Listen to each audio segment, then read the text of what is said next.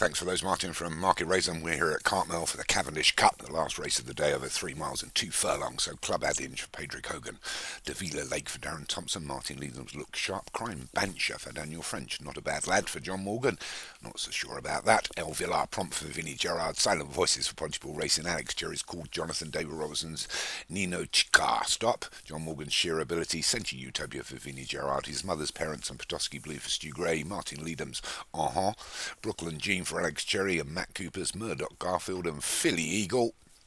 17 of them over 3 miles and 2 furlongs on a tight little course here at Cartmel.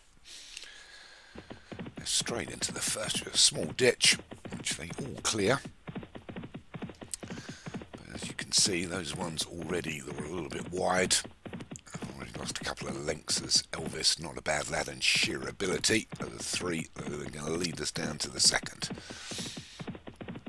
From a pack of horses, just being led by Petoskey Blue up against the Row, and the outside of that looks like Look Sharp, and then the two Alex Cherry horses called Jonathan and Brooklyn Jean. A little bit wider is Philly Eagle, a couple of green silks in there of El Villar Prompt and Century Utopia. Very unlucky. Oh, like I was up in the tree there. Very unlucky trainer earlier for the Durham National, Vinnie Gerard. Alex Cherry the Durham National win. But here at the Cavendish Cup, they all stream over the fourth.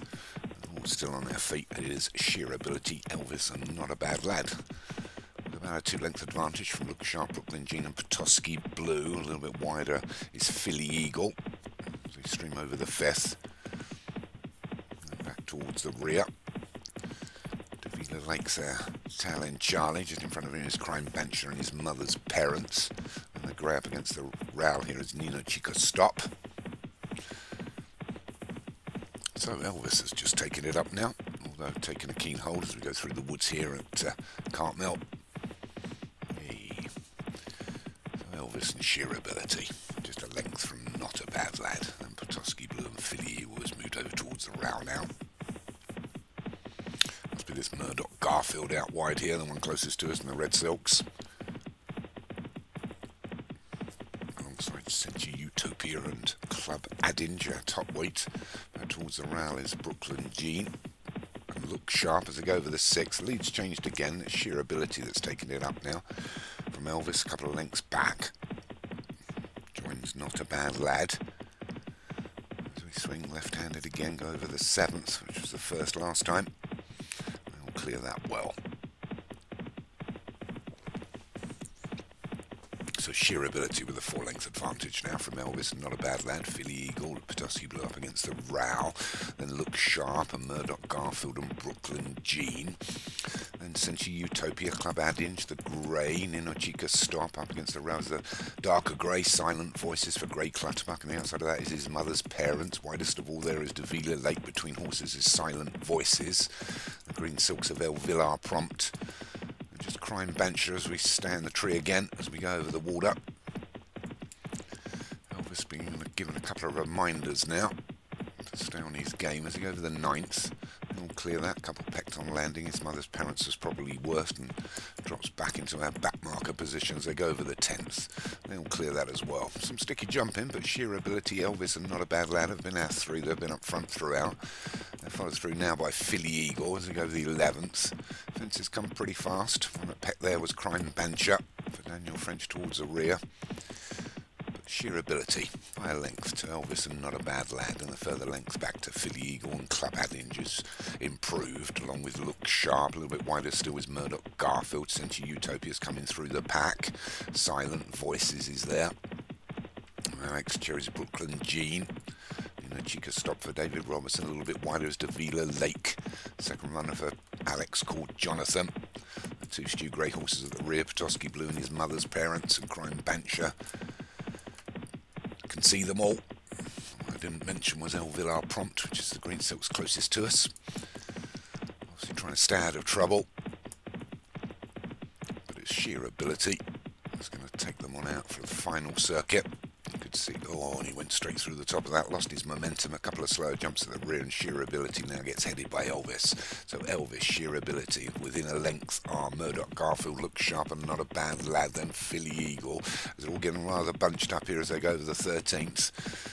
All still clear, but it's Sheer Ability from the two lead-em horses, Elvis and Look Sharp, and then Murdoch Garfield a little bit wide of Not a Bad Lad. Between those is Silent Voices, Philly Eagle, Nino, Chica, Stop and Club Adage. Moving again through the pack as well as Called Jonathan now. The widest of all is Davila Lake for Darren Thompson as they swing left-handed with just 6 furlongs left to run now. And Sheer Ability just takes it back up again from Look Sharp and Elvis. Murdoch Garfield, a line of horses waiting behind there as they go over the 14th of water. We didn't sit in the tree this time, but it's Sheer Ability going on out for this final circuit now. That's the shoot to the finish line that we can see there as they go over the 15th.